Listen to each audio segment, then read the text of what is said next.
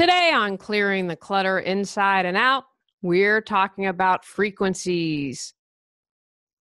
How does a cluttered space work against our internal or external environments? What are lower and higher frequencies? What can you do to support yourself in raising your frequency? Let's continue our month focusing on the holidays.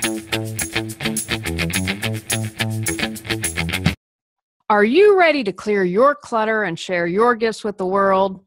Every Tuesday at 1 p.m., join me on Clearing the Clutter Inside and Out as I teach you how to navigate the waters to declutter your life, get organized, and become more mindful. I'm an award-winning professional organizer, author, and certified life coach, and I destroy the box and examine clutter in all areas. Every episode, I'll give you take-action steps that you can easily apply to your life. Come on, let's get started.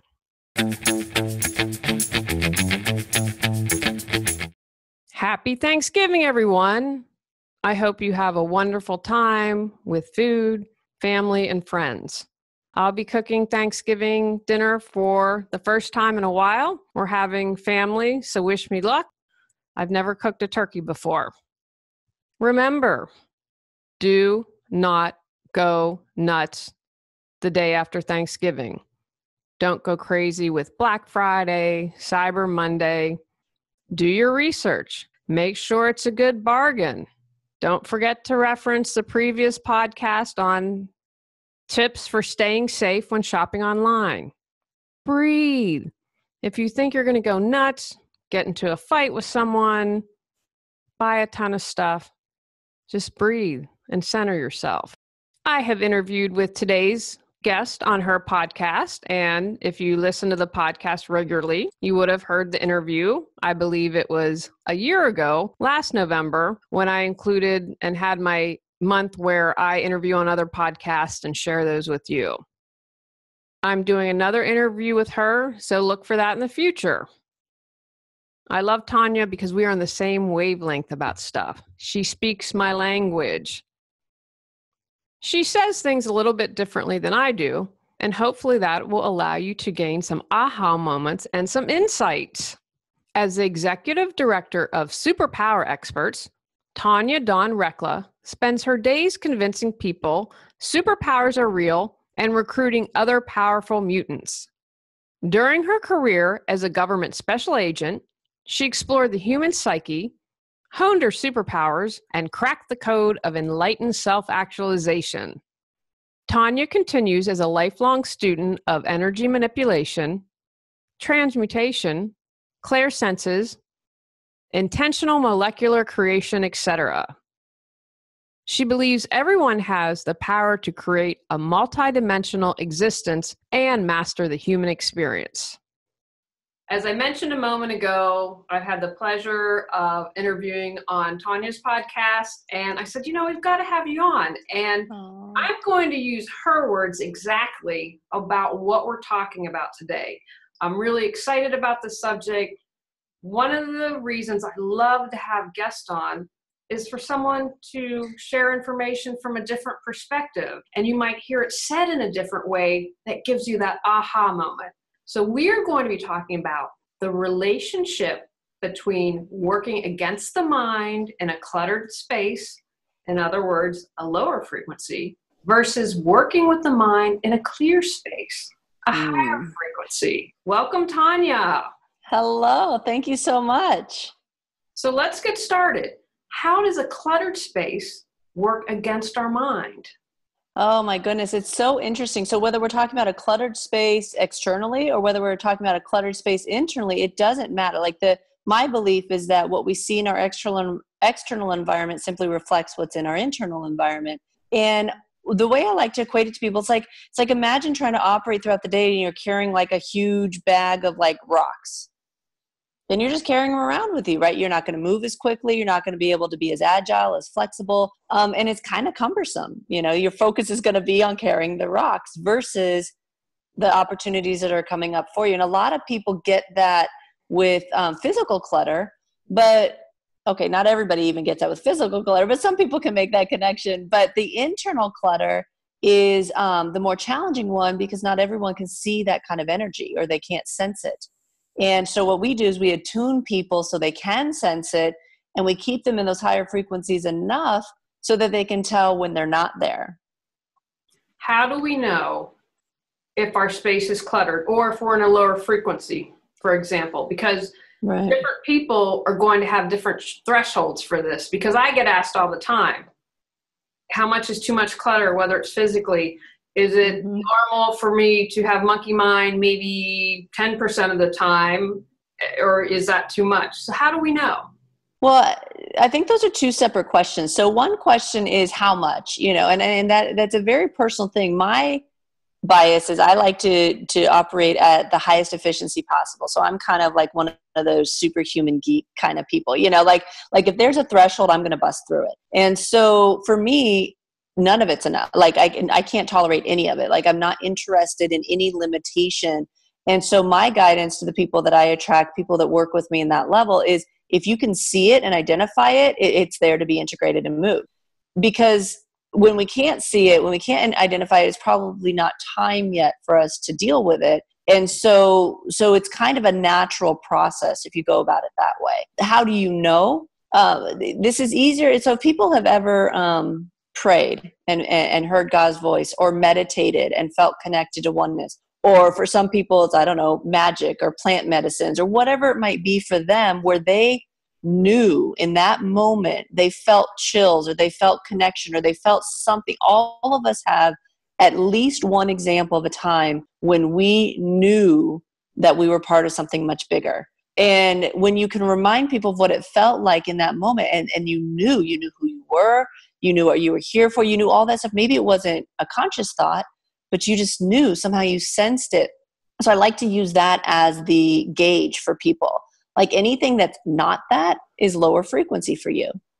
It's pretty simple, but we don't realize that we can actually live in that we can embody that. And so part of it is getting people to go into that space more and more and more and more. And it creates what I call the tipping point, to where it's so uncomfortable for you to go back into the alternative that you do whatever it takes to not do that and to stay in that higher frequency. Oh, I have lots of stuff. Oh my gosh, I'm too excited here. One thing that I've learned, I call it expansiveness. Like I've just been getting into essential oils recently, and I sniffed this one. I'm using Surrender and Release, and I was like, oh my goodness, like I felt expanded, and I knew, wow, that on an energetic, that was powerful to feel that. Another thing that you mentioned, I have two things I want to touch on. The first, that it's a process, because I know working with a coach, doing my women's group where I do all my spiritual work, is that there was something I know I couldn't have heard. My coach said to me the other day, you couldn't have heard this a year ago. Beautiful. And so understanding and embracing it's a process, instead of feeling like, oh my gosh, it took me a year. Well, I wasn't ready, and I had to clear that clutter where I could get to that. So talk about your thoughts a little bit about the process. Well, I think it's twofold. So on one level, I like to remind people that sometimes it's not even just about our own internal process. It can be timing and universal timing. And so, when I'm working one-on-one with people or in groups or with our membership base, there's a lot of times information comes through that says we weren't ready. So our knowingness will go ahead and give us glimpses. I call it the dangle, like the universe dangles, like, hey, this is what's coming, just to keep us going on the treadmill, right? And but sometimes it just isn't time for that to come into fruition. A lot of times, simultaneously, there's internal work happening as well. I've come to really appreciate the process. I tell people to look at it like courtship. Like you're uncovering aspects of yourself that you will never again have another first moment with that piece of you, right? It's like dating. And the more you do this consciously and in full awareness, the more you really appreciate every nuance that you discover about yourself. And it's like meeting a new best friend every time. But the other piece of it, in the beginning, I was really irritated with the fact that there was a process early on. And I didn't like the fact that some element was at play that was like keeping me from total awareness instantaneously. And I felt like that was like a cruel joke. I can tell you and all the listeners that sitting where I'm sitting now, some of the levels of awareness that I've come into there's a very, very good reason why it's a process and why we go through it slowly. And some people say why we wake up slowly. There are aspects of how we exist and where we exist that our minds literally can't comprehend. Mm-hmm. And it would, I think we would literally implode from the inside out if we jumped right into it. And it happened again here recently. I was getting comfortable in the space I was embodying. And of course, I was shown a new space of awareness. And it was so overwhelming that in that moment, I could honestly say I was so incredibly grateful for the journey, for the process, and for the methodical steps of waking up. And I gave a little prayer of gratitude that I'd gotten to the place where I could appreciate that. And really, I mean, because we're talking about spaces where your world literally disappears in front of you. I think I said literally about 1,000 times on this call alone, but where the world disappears as you know it. And there are pieces of us that we need to ease them into that. So when I say honor that process, I mean on so many levels. I always used to joke that I wanted the Eckhart Tolle special where I'd have a night of darkness and then wake up woke or enlightened or whatever word you want to use. And that was probably 4 or 5 years ago. I used to joke about that a lot, but now I'm like, you know what? I'm good with my process. I'm good. I'm convinced that my brain probably would have exploded. I truly believe that. For sure. And I would imagine, and I don't know Eckhart, we're not friends or anything. We don't communicate often, but I would imagine he would even admit to the fact that was just the beginning. That was just another level. And there's so much unveiling that continues to happen, that it really is mind blowing. I wanted to touch on one other thing when you first started this, that I'm finding is true, is that your comfort level changes. Once you've been expanded, I was talking to my coach, and I feel there's such value having a coach, mentor, or whatever group of people to discuss things with, to share all this. And I was frustrated with a friend because I'm like, they're negative all the time. And she's like, you've moved on. And that was just a simple thing, but I was like, I'm frustrated. How do I handle this? And I needed someone else to say, A, it's okay. And that, you can't be around people that are negative all the time. I just can't physically, spiritually, mentally want to do that. So understand as you change and you do become uncomfortable. Right. I talk about it in terms of frequencies. And when you up-level your frequency, you don't exist there anymore. And so, but energy seeks to balance itself. And as long as you have recollection of having been in that frequency, it's much easier for you to get pulled down into that frequency than it is for you to raise everybody up into. That's a big part of why Superpower Net exists. That's the membership base through Superpower Experts, is because so many people that we work with are here to have a huge impact on the world. But the problem is that when you start coming back down off the mountain to do the work in the world, you find yourself combated by a lot of lower frequency aspects. Well, that's where you're going to do your work.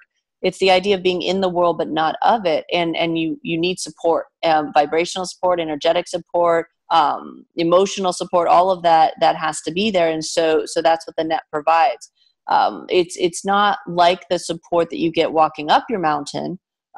It's totally different process as you move into doing your work in a big way in the world. And I agree with the whole expansive theory. We call it cellular confidence.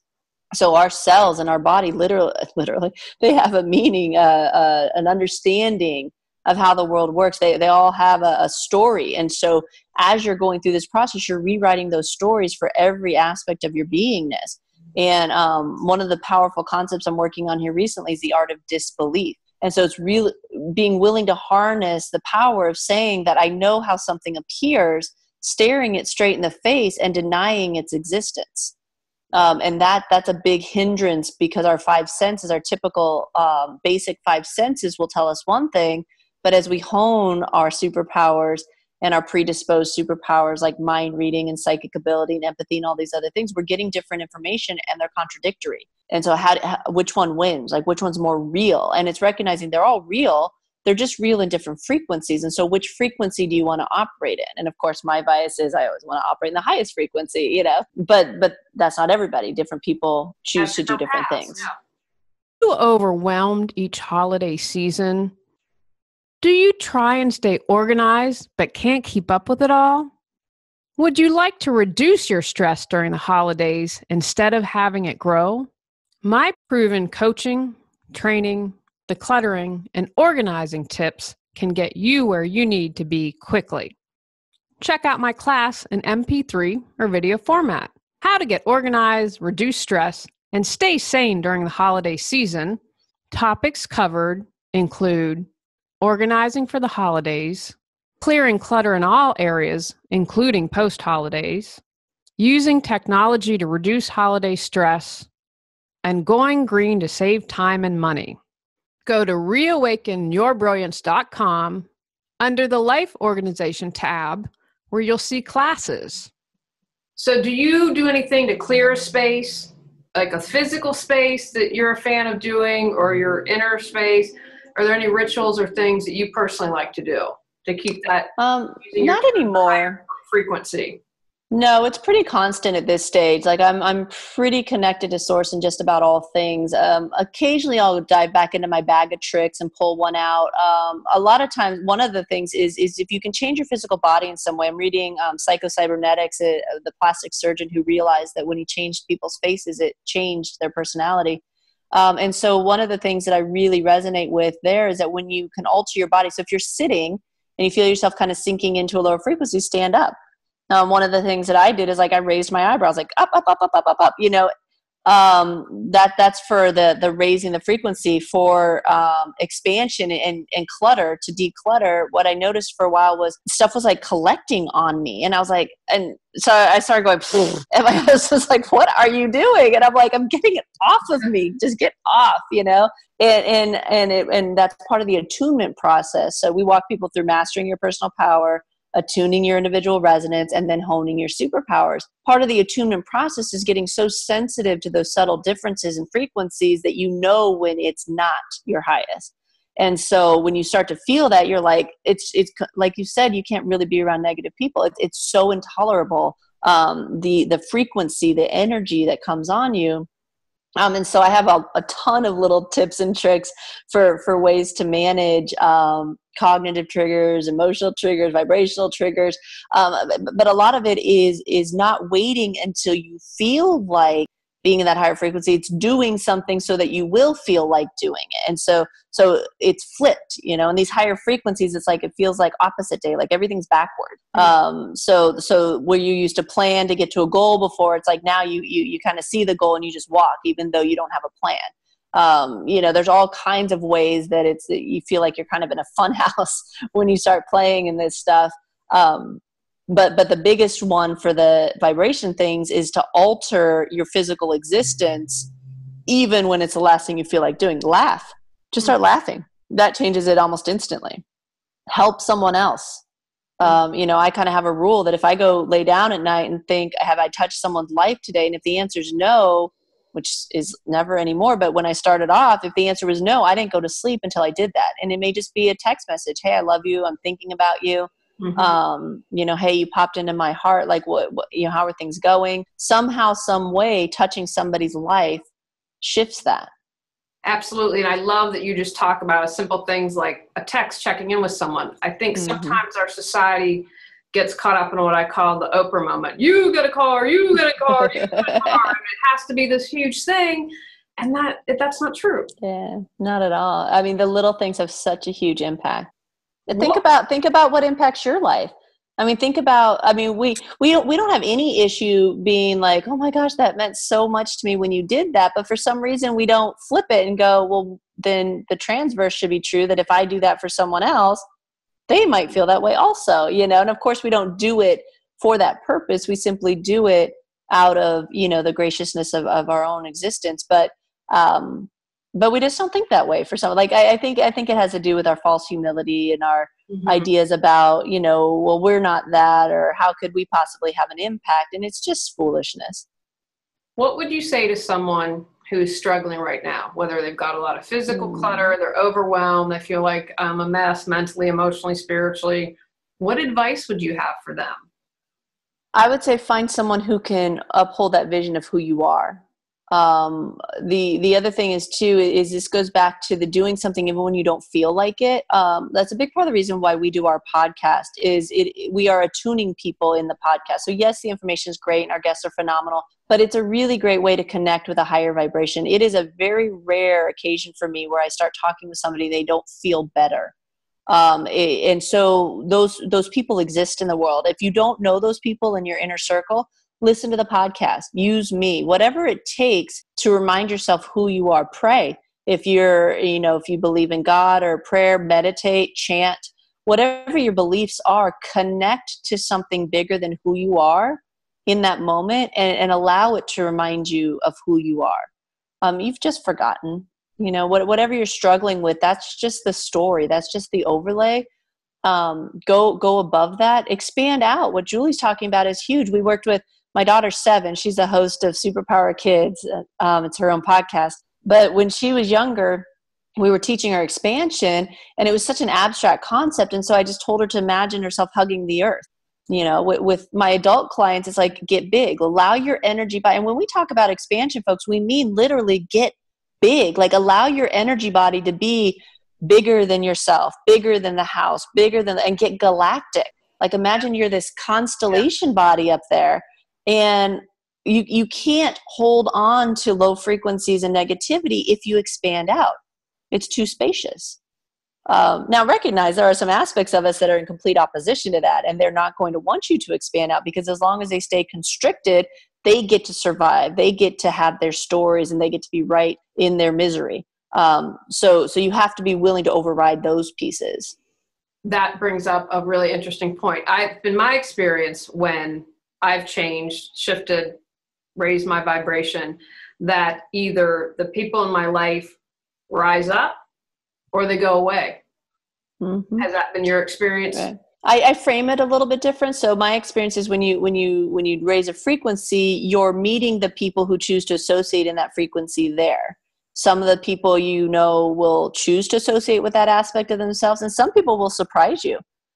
And I stopped pre-qualifying people a very long time ago, because I recognized that I had a story that, I can't speak in my truth because those people can't hear it. They can't hear it. Well, really all I was saying was where I associate with those people, this information isn't true there. But I don't know if those people are operating in these higher frequencies in awareness. We're all in all of them. I mean, let's be clear. But not everyone wants to associate with that aspect of themselves.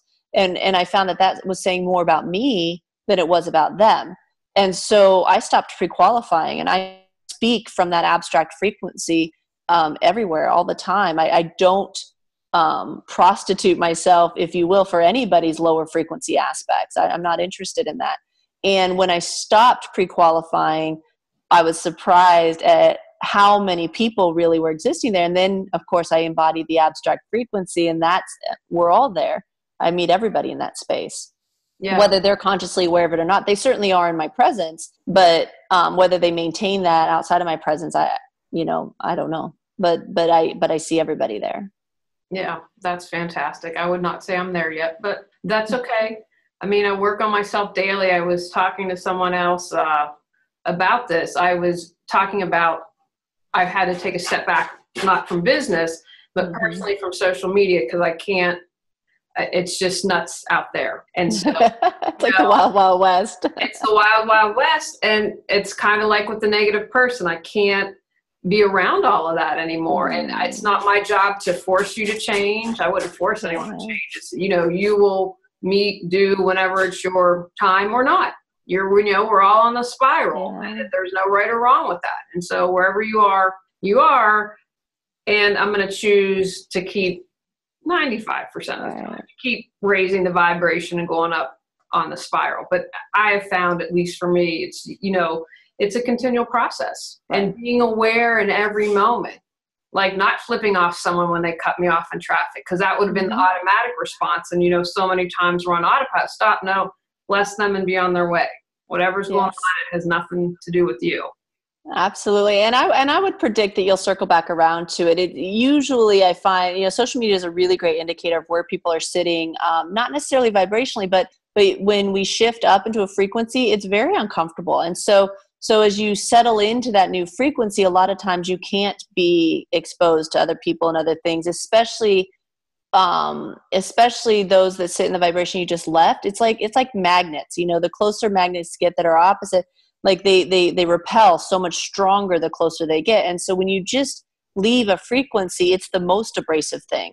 Most people don't recognize that in their marriages and in their parenting and everything else, but we do it. Like there were times in my growth where I looked at my husband like, who are you? Like, what are we doing here? How did you get here? Well, and over time I was like, okay, am I just crazy? What's the problem here? And then it dawned on me that every time I shifted into a new frequency, the first feeling is elation. Like, oh my God, oh, look at this, it's possible. But then as I go through doing the work of moving all my pieces and parts up, it was highly uncomfortable because those pieces and parts are super uncomfortable with change. And so in those moments, I kind of retreat and go internal, and like, I couldn't deal with anybody or anything that wasn't what I was working on. And then as you get settled in that new frequency, you open up again and like, oh yeah, everything's great again. I love everyone again. Oh yeah, I'm posting all over the place. Love the world. And then you do this over and over and over and over again. That's one of the biggest challenges to entrepreneurs, because it's difficult to maintain your outreach when you really don't want to talk to anybody. And so one of the reasons why we work in collaboration at Superpower Experts is it gives everybody the opportunity to have their space and their expansion at different moments, because the entity itself maintains a steady pace. But it's super challenging for solopreneurs. I can't tell you how many folks I advise and coach who really, really struggle with that. And when you don't feel like being out there in the world, your business suffers. And so we work with people on how to structure in such a way so that doesn't have to happen. Now, I'm all about awareness plus action equals change. So what take actions would you suggest for people listening today? It kind of depends on their goal, but initially it's as much as you can get very, very, very real with yourself. Most people spend a lot of times lying to themselves. So when those stories come up, when the aspects come up, be willing to say, but is that true? And associate with that observer role, with that higher aspect of yourself. I tell people, imagine you've got like a throne in the middle of your body. And that's your sovereign's throne. So whether you associate with a king or queen archetype, but that's where for me, that's where my queen sits. And as long as my queen is sitting on her throne, everybody is calm and okay. Everybody kind of submits. I listen to their concerns, and all my people, and it's like, okay, I understand that you think we're all going to die. Is that true? And I can be this benevolent queen kind of figure. When I come off my throne, everybody goes nuts. Like everybody goes crazy. The world's coming to an end. Da, da, da, da, da. They're fighting for control. Everybody wants to sit on the throne, but none of them are really devised to do that. They're not designed to do that. And so that's the best thing you could do. And it's kind of just sit on your throne, listen to all the stories. Like, okay, I get it. We don't have enough money. Nobody loves us. Our business sucks. Da, da, da, da, da. I'm an imposter, whatever the stories might be. And then be willing to say, but is that truth? Or is that just a cover story for a deeper fear? And what's the deeper fear? And if we're willing to look that deep, you can only go as high and expansive out as you're willing to go deep. Then now you're starting to create a much more solid and healthy relationship with self. I love that. And you're the only second person I always can call her my sovereign self. So it's interesting. Oh, beautiful. Sovereign, because most people say higher, but I've gotten out of the 99% of the time, good, bad, black, white, yeah. that sort of thing. Now, sometimes because I like the superpower thing, I call it the super self. Super self. There you go. I love that. Is there anything else before you share with us how we can learn more about you that you felt I didn't ask, or that you'd like to share with people? I just like to remind everybody that you are so much more than you realize. And whatever we can do to support you in remembering that, we're happy to do that. Make sure that you're surrounding yourself with people who hold that vision for you when you forget. And if people make you feel small, just don't. They're probably playing a role for you. So look at within yourself. Why am I asking them to perpetuate that right now? Where do I feel small? And address that piece of you from your benevolent throne, and then move on. But surround yourself with the people who know who you are and are willing to support you in that and love you and everything else. And it really is that easy. And if you don't have anyone in your existence, contact us, and we're happy to help. You are the company you keep. I really believe that. I really think that. Absolutely. And as a big shift for me is when I got married. I really sifted out after that because I'm in a great relationship. I value this. Beautiful. I won't tolerate it anymore. In the past, when I'd be like, well, you're not that great, but oh well. Mm-mm. Yeah. Could you feel fulfilled and whole unto yourself, and it's really magnificent. So Yes. Now tell us, how can people find out more information or whatever good stuff you'd like to share? absolutely. Go to superpowerexperts.com. We have all kinds of fun whatnot there. The podcasts are hosted there. We're launching new shows. We're launching Sex, Love, and Superpowers. We're going to launch Superpowers of the Soul. We're launching a Spanish show and a Reawakening Men show. So really excited. Plus, we currently have my show and then our daughter's Superpower Kids. So it's a lot of fun over there. If you're interested in the membership base and you want to get connected and supported and loved in that capacity, you can click on the Net tab, and you'll trust yourself. If it resonates, and our people always hear a solid yes immediately. This isn't, no sales pitch necessary. If it feels good for you. And so feel free to come and join us there if that feels like a good fit for you. Outstanding. Well, thank you for sharing your light today. Oh, absolutely. One more thing. It feels like if you feel like you want to dive into this deeper and that abstract frequency calls on you and you want to work more closely with me, just check out the programs page. You can schedule time with me there. I think that's going to answer some questions for some folks. Fantastic. All right. Well, Absolutely. Thank you. Oh, thank you, Julie. I love what you're doing in the world. I really honor that, and I appreciate you. Thank you. Right back at you. Thank you.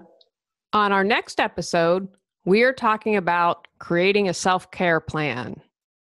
Go out, clear the clutter to create the life you choose, deserve, and desire. Are you ready to live a more joyful and fulfilling life? Sign up for our newsletter at reawakenyourbrilliance.com and receive a free copy of 10 Steps to Clearing the Clutter Inside and Out.